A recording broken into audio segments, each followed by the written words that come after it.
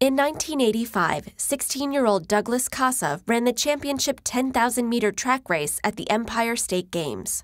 Suddenly, with just 200 meters to go, he collapsed, got back up, and then collapsed again on the final straightaway, with his body temperature at dangerous levels. He had suffered an exertional heat stroke. Fortunately, with immediate and proper treatment, he survived the potentially fatal episode and has since helped save 167 people in similar circumstances. From ancient soldiers on the battlefield to modern-day warriors on the gridiron, exertional heat stroke or sunstroke has long been a serious concern. And unlike classical heat stroke, which affects vulnerable people such as infants and the elderly during heat waves, exertional heat stroke is caused by intense exercise in the heat and is one of the top 3 killers of athletes and soldiers in training. When you exercise, nearly 80% of the energy you use is transformed into heat. In normal circumstances, this is what's known as compensable heat stress, and your body can dissipate the heat as quickly as it's generated, through cooling methods like the evaporation of sweat. But with uncompensable heat stress, your body is unable to lose enough heat due to overexertion or high temperatures and humidity, which raises your core temperature beyond normal levels.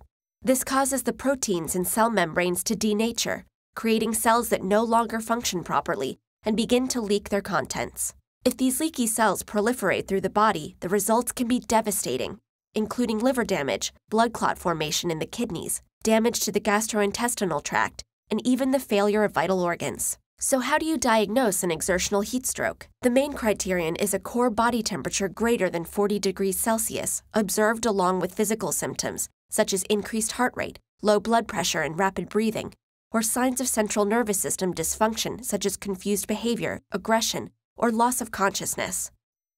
The most feasible and accurate way to assess core body temperature is with a rectal thermometer, as other common temperature-taking methods are not accurate in these circumstances.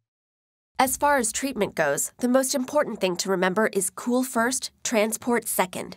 Because the human body can withstand a core temperature above 40 degrees Celsius for about 30 minutes before cell damage sets in, it's essential to initiate rapid cooling on-site in order to lower it as quickly as possible. After any athletic or protective gear has been removed from the victim, place them in an ice water tub while stirring the water and monitoring vitals continuously. If this is not possible, dousing in ice water and applying wet towels over the entire body can help. But before you start anything, emergency services should be called. As you wait, it's important to keep the victim calm while cooling as much surface area as possible until emergency personnel arrive. If medical staff are available on site, cooling should continue until a core temperature of 38.9 degrees Celsius is reached. The sun is known for giving life, but it can also take life away if we're not careful, even affecting the strongest among us. As Dr. J.J. Levick wrote of exertional heat stroke in 1859, it strikes down its victim with his full armor on. Youth, health, and strength oppose no obstacle to its power. But although this condition is one of the top 3 leading causes of death in sports, it has been 100% survivable with proper care.